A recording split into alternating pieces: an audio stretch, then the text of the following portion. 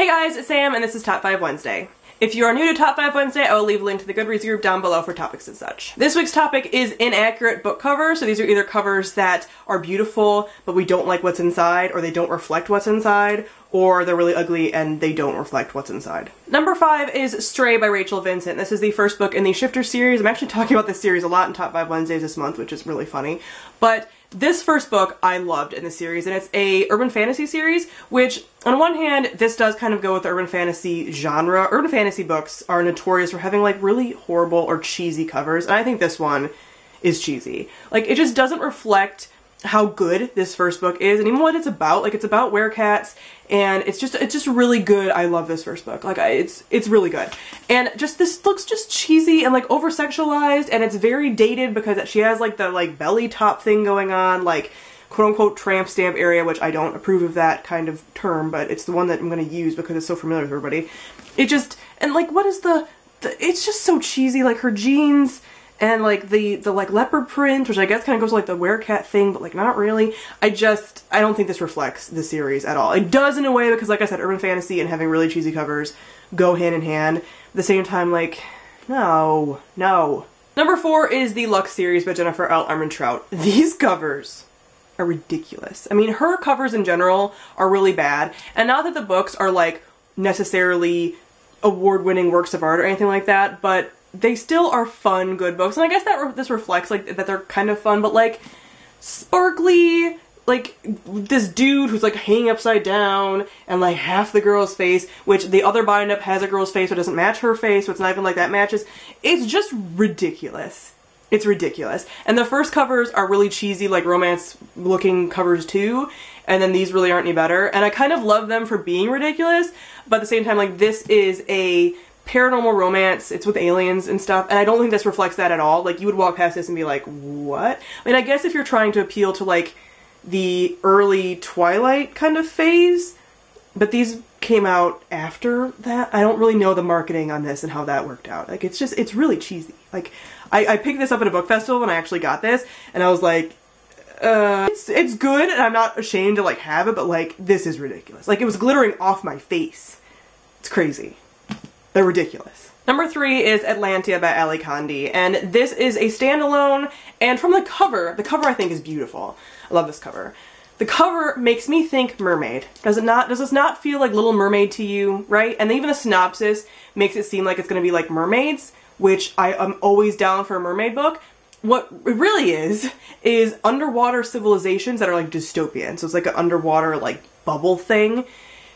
It's dumb. I did not like this book at all either. And I'm so mad because this cover and the synopsis is like, ooh, mermaids, yes! And it's not. Like, this doesn't say dystopian. This is mermaids.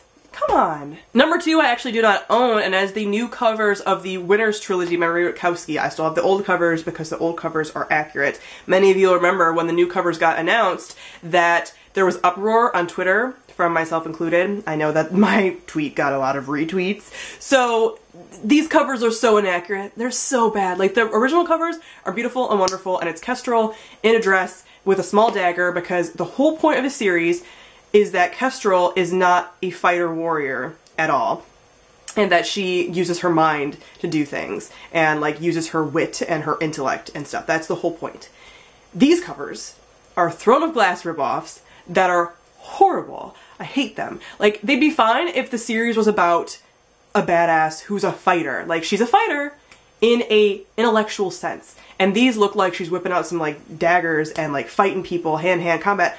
No, that's inaccurate. And I get that the covers are trying to say like, this is about action and these books are actiony too, and they're not just about like romance, and they're not. You know, they're very action-based books, but not with like the main character being the violent and aggressive one. Like, why? I'm still so mad about these. Like, yes, I'm glad that they kept the hardcovers for us so that we could have their matching covers, and I'm very grateful.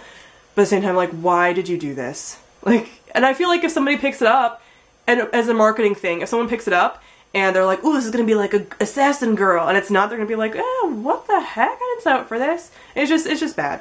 I don't like it. I'm mad. No. And number 1 is a series that I'm forever mad about, and that is the Ruby Red trilogy by Kristen Gear.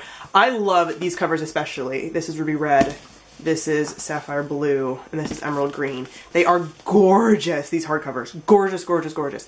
And I thought these were going to be amazing. It's a time travel series. It is a series that has been translated because it was originally published in German, and I've heard from German readers that they really love it and that's really good. So I think it was a translation issue, honestly, but I have a lot of problems with this series. Like, oh god, I hate it. It's time travel, but there's a lot of insta-love. It is insta-love, and the main character is really annoying, and the love interest is really annoying, and a lot of things happen at the end that aren't wrapped up, like, at all, and I just have a lot of problems with it. So these books are gorgeous. Like, look at, they're beautiful. And what's inside is not. I've honestly kept these books on my shelf for so long because they are so gorgeous, and I just recently have taken them off to be gotten rid of because I can't anymore with them. I can't. I cannot abide them. So that is it for my inaccurate book covers. Comment down below and let me know some covers that you feel do not match their insides. So thank you all for watching. I'll see all you guys soon. Bye.